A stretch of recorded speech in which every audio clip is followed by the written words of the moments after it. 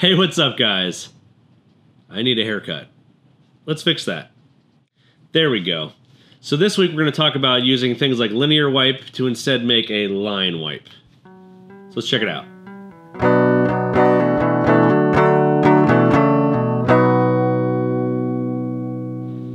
So the basic idea is that we're going to take two wipes from pretty much any angle and link them together with an expression so that they move together in unison across the frame.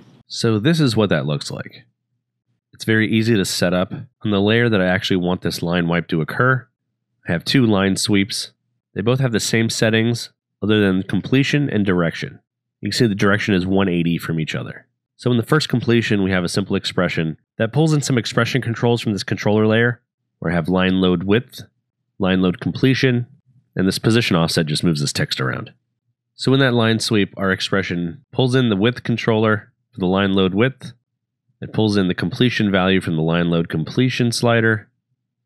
And then our final output for the completion parameter is completion minus width divided by 2. So this first line sweep is basically set to the completion slider in the controller minus half of the distance of the line load width. And that basically determines how thick the gap is between these things. So if I change that, you can see that we're going to get a bigger value. So we take half of this width from the first line sweep and then half from the second. The second completion value is almost exactly the same with one small exception. Let's load that into here.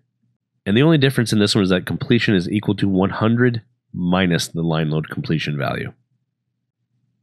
So since this one is the opposite of that one because of the direction, these two should always add up to 100 if they're going to be right at the same spot, basically. So when you do that, you can animate the completion value in the controller, and you have this block that goes down with the text. That's pretty much the same setup for the rest of these things and any other different type of wipe you want to use. So now that we have that expression out of the way, let's close this up and switch back to a different workspace. So let's go in this second comp. You can see this one's actually using displacement, and there's a gap in here because this is offset in timing. Depending on what you do, the timing needs to be offset in this one to match up a little bit better, because we're doing displacement before our line sweeps. And in this case, line sweep actually is based on the size of the layer itself, unlike something like linear wipe. That means that the line sweep area on this displaced layer is different than the vanilla one in the background, which just sweeps down, because the displacement actually makes the top layer bigger. You can combat that in a few different ways. You can actually take these effects and move them down so that now it'll match up, although we're still differently timed because I have it set up as an expression. But that can fix it. Sometimes you'll get a piece like this at the end, and you can get rid of that by animating the width down to 0. But sometimes just changing the order of your effects will fix that. With the way the line sweep works, if you don't go all the way to 0, there's some pieces left here. And since this thing is sticking so far out to the right side, because of the way that I have this line sweep set up, that part is still visible. Let's throw a line sweep on the background so you can kind of see what I'm talking about.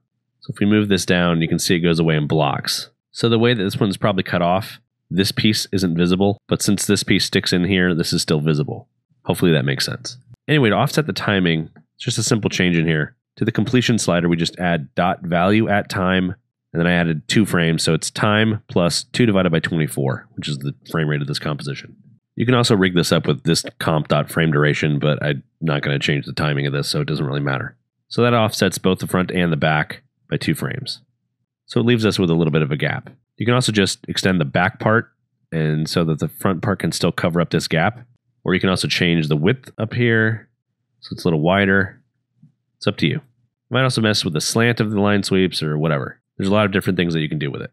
Let's check out another example where you can actually use a text animator as well. In this case, I took a quote from, I think it was a Sotheby's auction, where Banksy had that painting automatically shred itself.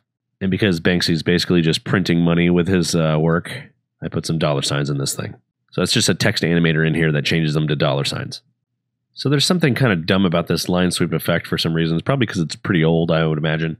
And that's that it has a rotation value, well, a direction value, but it's not keyframeable, which means that you can't put an expression on it, which is unfortunate because you can make this thing rotate in any direction just by setting one of these 180 to the other and then making an angle control. You can do that with linear wipe and probably other wipes, but you can't do it with line sweep.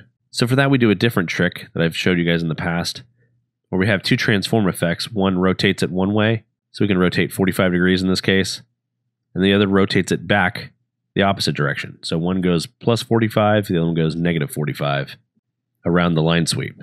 So basically the line sweep is working on a rotated image, and then we unrotate it. This is hooked up to a controller in here, so you can go whatever direction you want. So here's just another example of how you can use it. All of this stuff is going to be in the project file download, including the textures. One of them is from an ISO 50 tutorial from Computer Arts Magazine, I think, from like forever ago. Hopefully I can redistribute that. The other stuff is from Bash Corpo, which I believe is bashcorpo.dk. But what's really cool is that he put that stuff out there and you can redistribute it or do whatever you want with it without having even attribution. So I'm going to include a couple of those in here, but you can go to his website as well and download the rest of them. They're pretty useful paper textures. I use the one in here all the time. I have used it for years. In my case, it's numbered 10, but I think it's like 8 on the website. I think I probably grabbed it off like DeviantArt like 12 years ago. So of course, these are wipes, so you can do them on anything, not just text. We can use them on images too. So here's what that looks like. It's just an offset displacement map, Minimax levels, HughesHat, whatever, just so you can see what it looks like. So that's it. If you guys have any comments or questions, leave them in the comments down below. And if you like this video, make sure to subscribe because we do one every week. If you'd like to help support what we do, check out patreon.com/workbench. Make sure you keep up the blog at workbench.tv. And as always, I am Joe, and we'll see you next week. Bye.